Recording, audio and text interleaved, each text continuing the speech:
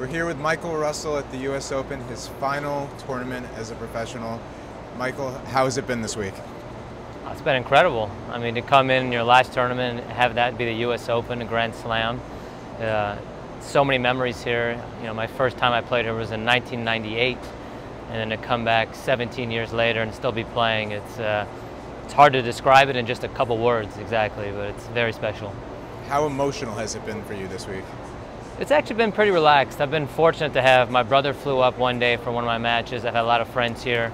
My wife always is a huge support for me, and she's here to enjoy in this. So it's kind of helped keep my emotions in check, and I've been playing fantastic in the doubles, and you know, my partner Donald is just a beast out there, and it's been amazing.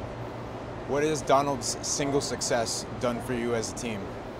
Well, you know, he knows it's my last tournament, so I think that's also given him a little bit of an impetus to play so well out there. And you know, both of us have been playing really aggressive and fired up. The crowd's been helping us, and it's a lot of fun. I mean, it's the last tournament, and why not go out as hard as you can? Seems like this entire generation is now retiring with Robbie Ginepri and Mardy Fish. Can you reflect back on what you guys have meant to American tennis as a whole? I mean, all of us have been a staple out there for so long. You know, Marty going through obviously some problems that he has, you know, being a mentor for everybody coming up. Myself, just the way I play, all the injuries that I've been through, my fighting spirit, my perseverance for playing so long. I think it's a good role model for a lot of the young Americans coming up, and I know we have a great class coming up who's 17, 18 years old, and hopefully they can learn from what we've done. You've had a very long career. Is there one moment that you can look back on that you could say that's a turning point for me? I mean, it's been crazy. Like this year, I qualified. It was my 34th main draw Grand Slam singles tournament, and I was looking back, and I played over 115 main draw singles ATP events. So it's obviously been a long 17 years on tour.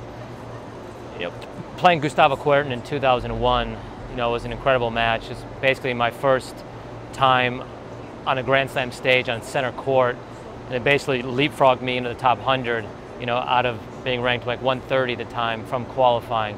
And it was just a fantastic experience. Disappointing not being able to win that match with a match point, but at the same time, you know, now I was on the ATP Tour full time, and you know, it just catapulted my career from there. And so you turned pro in 1998, and you're known as one of the grinders on the tour. How have you sort of embraced that role? Well, I've been known for my fitness and my perseverance, so I've embraced that. And you know, the guys were laughing with me because they said, "Oh, you know, you're retiring. You haven't played since April, and you look like you're actually fitter." I said, "Yeah, I'll probably end up doing more fitness now that I'm retiring, because you know, I don't have those restraints saying I can't do something because of tennis. Now I can go out and do everything I want to do fitness-wise." And you know, I've embraced that, and you know, it's been a kind of my persona for so long, that fitness and that ability to play for 5 hours on the court.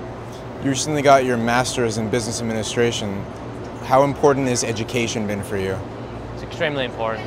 I mean, when I left Miami in '98, I told myself, my family, that you know, I want to go back, finish my degree. I've always emphasized, you know, the importance of education higher than even playing tennis. So to go back and finish my degree, finish with honors, which was great. You know, it wasn't easy. You know, 1 year in Australia, I lost to Del Potro in 4 sets, 4 hours, and then I had to come back and take a 3.5-hour math exam. So I really had to juggle my time and everything that I was doing, but you know, it made me a better person for it. And you know, it's important to have your education, because you know, tennis is one part of your life, and you're going to have a lot of other opportunities afterwards. And what's next for Michael Russell? Well, I'd like to stay in tennis. You know, it's been part of my life forever. I think I have a lot of knowledge, a lot of experience that I can share with, you know, young players, a lot of up-and-coming Americans, as well as, you know, even established tour players. So if I can work it out where I can maybe help with the USTA, do some private coaching, it would be fantastic, because I want to share everything that I know. How do you want to be remembered with the fans? I want to be remembered as a guy that never gave up. You know, he had an extremely long career, fantastic career, played over 8 years of main draw Grand Slams. And, you know, when you go out there, you say, I'm going to be in for a dogfight no matter who you are when I play Michael Russell.